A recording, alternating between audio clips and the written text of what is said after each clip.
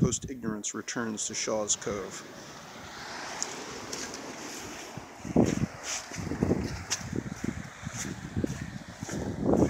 And we come as concerned human beings. That's our only agenda. I'm not a chemist looking for absolutely nothing.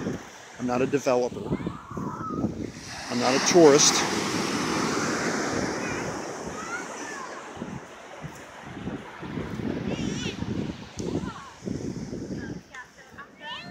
And the tide is decidedly out. So we really get it. We'll have a nice look today.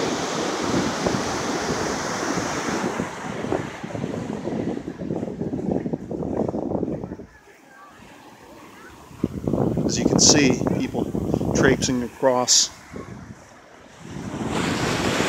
exposed tide pools. This was a raging river last I was here. So here's a host of black mussels exposed.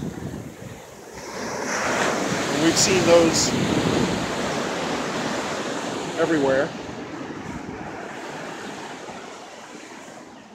So here's some little exposed regions. Let me get up here.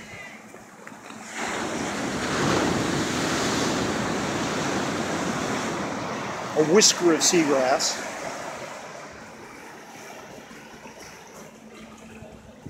Looks almost fossilized. Pretty desolate. Look at this. This should be a happy, happy place. Look at this. I don't see anything in it. Just a bit of, wait a minute. There's a bit of flora. Loads of mussels, just mussels everywhere. Looks like there was some, these are dead anemones, that's what those are. Corpses of anemones.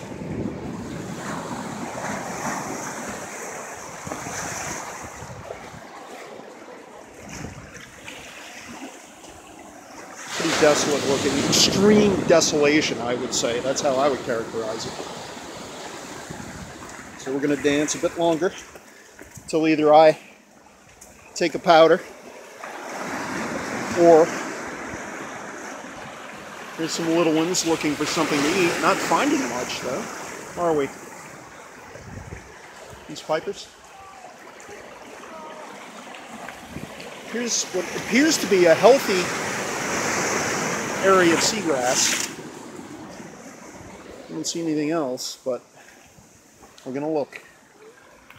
Yeah, there's certainly some flora, which seems to be fairly happy. Not ecstatic, maybe. Now this is where you should find, in these little crevices, you should find just a huge contingent of happy creatures, crustaceans, bit of wave action. And I almost went down. Okay, easy does it, buddy. Easy does it. Good thing I'm a Capricorn. I got one thing going for me. Yeah, see, these are just bereft